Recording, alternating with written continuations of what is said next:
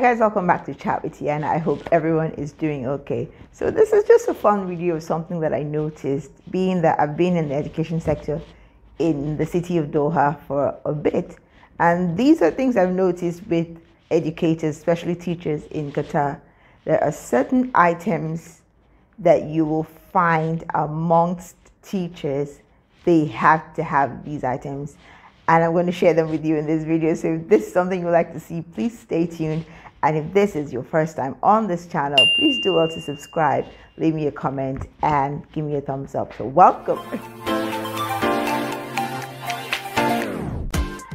Are you even considered a teacher in Qatar if you don't own an iPhone?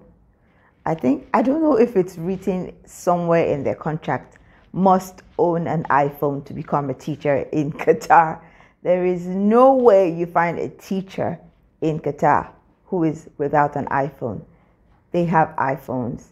Well, they get paid really well, so they're able to afford them, but it's like a profession thing.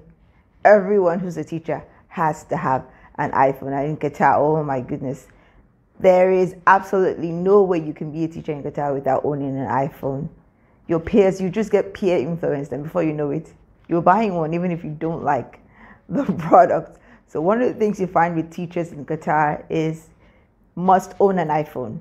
Yeah, they must have an iPhone. Apple Watch, like every one of them have Apple Watches.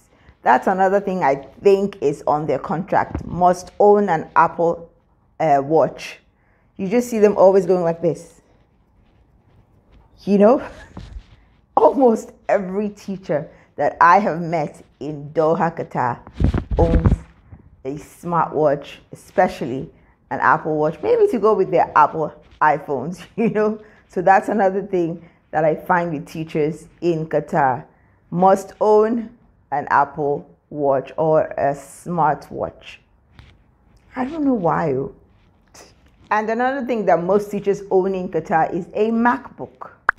I don't know, they have such great love for the MacBook.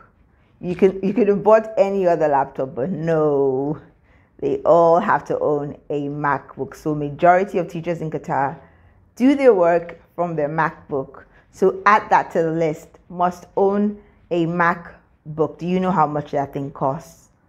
Then again, if you're in another profession, you might want to change your profession and become a teacher in Qatar, because those guys are being paid very well to be able to own these gadgets that I just mentioned in this video. So a MacBook, put that on the list.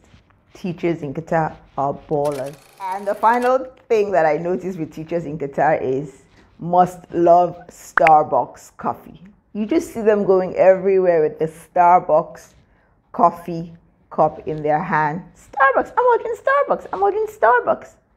You know, like, you must be a lover of coffee, especially Starbucks. It comes with the title of being a teacher in Qatar. So add that to the list as well. Must love Starbucks coffee, or maybe Caribou, but Starbucks coffee. These are the things that you will find with teachers in Qatar. They are ballers. Spend weekends in 5-star hotels. Heck, they can pay for it because they earn well. So consider changing your profession if you are in another profession, guys. So let me know if there's anything else you notice about teachers in Qatar, and let's chat in the comment section. So if you found this video fun, please leave me a comment and subscribe to my channel, and I'll see you all in my next one.